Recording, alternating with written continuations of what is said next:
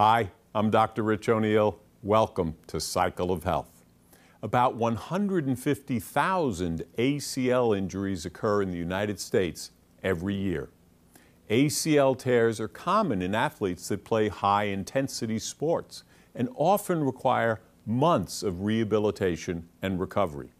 In our first story, we hear from a young female athlete who suffered an ACL tear and the steps she took to get back on the field.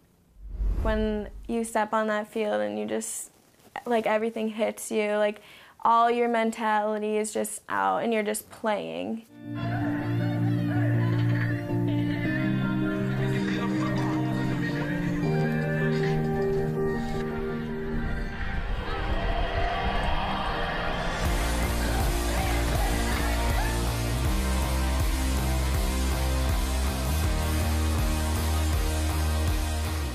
My older brother, I grew up watching him play sports and excelling in those sports. And so I kind of wanted to do like everything he wanted to do in soccer, lacrosse. And you're just out there playing. And it's just the joy of that, I think, that I really love.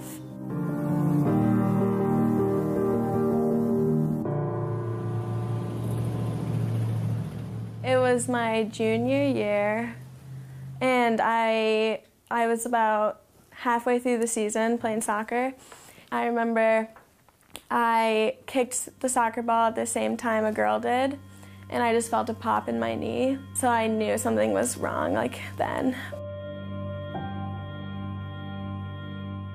And my mom, I remember her telling me, like, she heard my scream and was like, oh no, like, she's never screamed like this before, ever. I, like, knew I was gonna be out that entire year and I wouldn't be able to help them move on to, like, sectionals or anything. And so, like, that night, we were all, like, super worried about it, and I iced it all night.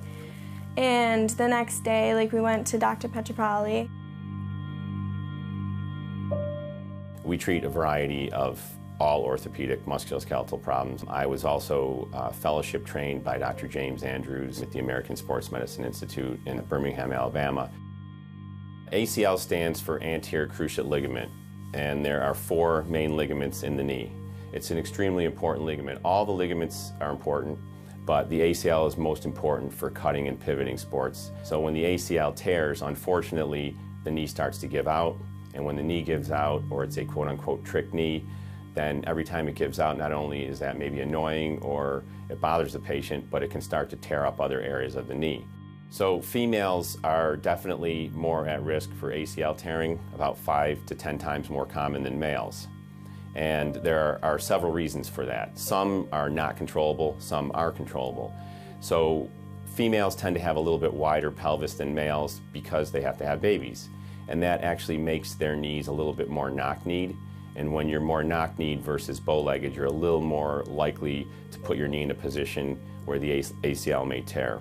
In general, both nationally and worldwide, as well as my own experience, I think all types of injuries that we're seeing have shifted to younger patients. I think the reason we're seeing that is kids are playing at a lot younger age. They're playing year-round. They may play multiple games in the same day, 3, 4, 5 games. No professional athlete plays 3 or 4 or 5 games in the same day. So why do we have our kids playing 3 or 4 or 5 games in the same day when they're not even fully developed?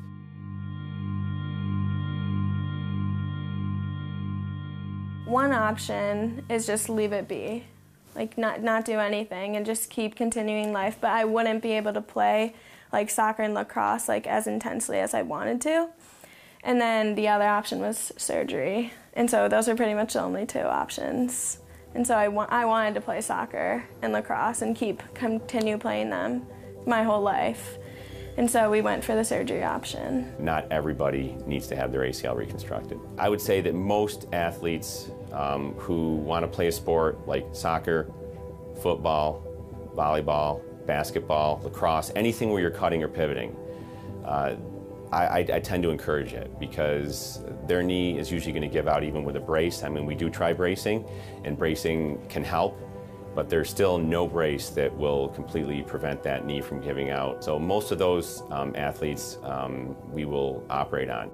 The day after surgery, I went into physical therapy just to start moving it around, and it hurt so bad. That was, I think, the worst pain I've ever felt in my life. They just started like moving it around, and it was so horrible. The surgery is one day.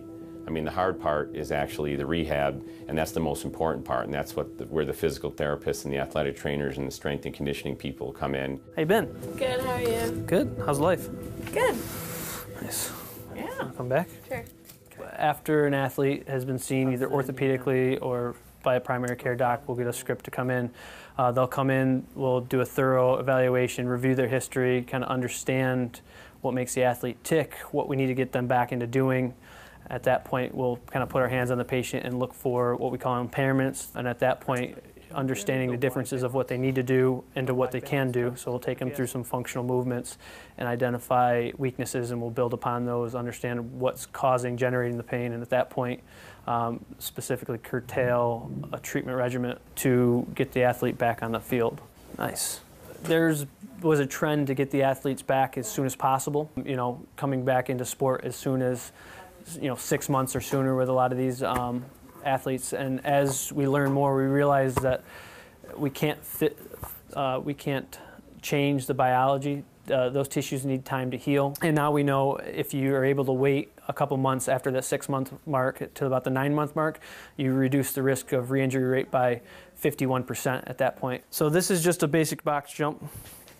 Yeah. We're going to want to control her knees going inward, so that's going to put more stress on the ACL. So we're looking for you to go straight down, straight back up, and then a nice soft landing. So we want to keep those knees, hips, and ankles in perfect alignment so we don't put any more stress on the ACL. And every day was feeling better. Every single day we got another thing done. So what we're finding is the pendulum is shifting back the other way, where it's really more like 9 months is probably your minimum requirement to get back to one of those types of sports.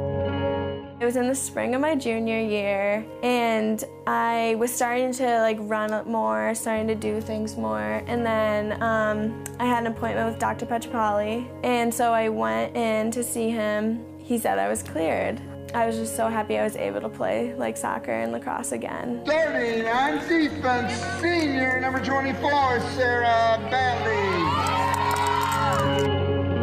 Seniors, this is your last home game. Not your last game, your last home game. Yeah. Let's go out strong. A lot of team play today. Get that first possession. Woo! Let's go, guys!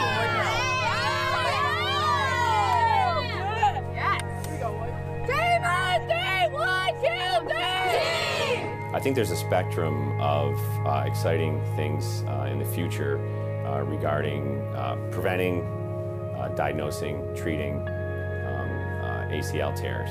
And I can almost guarantee that the biologic part of things is going to explode in the 21st century and help us maybe even grow a new ligament back or grow a ligament in the lab and then not have to make a big incision to harvest the graft. So we're going to be seeing some exciting things as far as the biologics goes as well. I think just keep working hard, because that feeling in the end is really, it's all worth it to me.